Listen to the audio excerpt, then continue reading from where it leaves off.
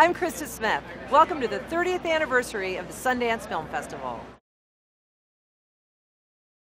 All right, Jason Momoa. It's always a good day when I get to see him, and it's not enough, I would say, but I'll take what I can get. And he is here with his series, The Red Road, for Sundance, which is really cool.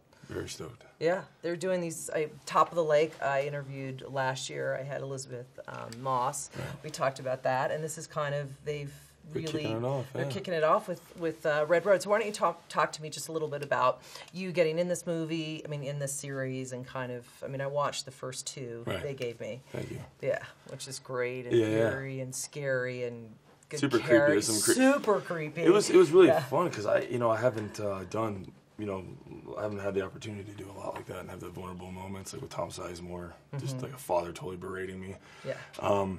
And I never got to really show those colors as an actor, so I had to really convince Aaron and Bridget to hire me, but thank God they did. Most people don't see me with clothes on, so that was really exciting to speak English. Yeah. And I get to play an ex-con on there, and I play a tribe member who is he's been in prison about 6 years, and he's come back to his hometown. He's gonna kick up some dust. And what was really interesting about it is that being a native, most of the tribe, even my mother doesn't like me. My tribe doesn't like me. I was raised by this drug-dealing drug lord, and it's fun because you get to play the antithesis of that, and hopefully someday he'll find his roots again, and he'll embrace that. Hopefully through the 6 episodes, but. Yeah, it was just it's good guys kind of getting to do good or bad things, and bad guys doing good things.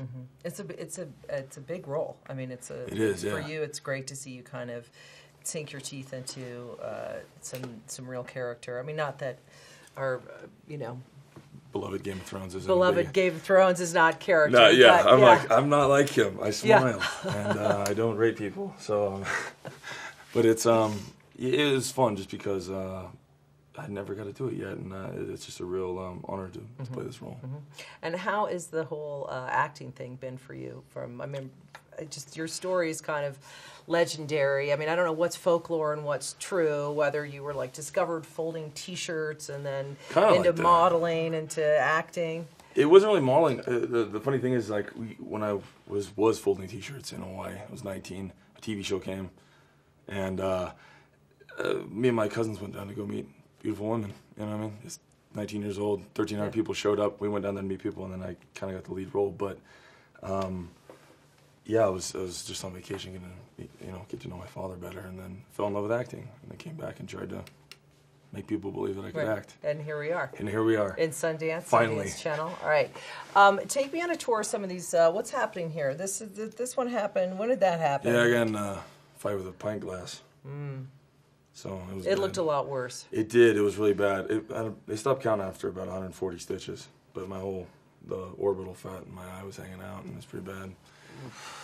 So I don't go to bars as much as I used to, and just try to be. I have 2 children now, and a wife, and I'm stay at home, be a good boy. No. So that's. But the funny thing is, the first audition back, was Game of Thrones, and I think it helped. Get the part. Yeah. That'll make me a little meaner. Right. How's your Dothraki? Still good. It's still good? Oh, God. Still pretty good. That is really good. Are you going to be making an appearance again? Or we cannot know? Gotta keep watching. It's great to see you, Jason. Thank you. Hopefully we'll see you again before too long. Awesome.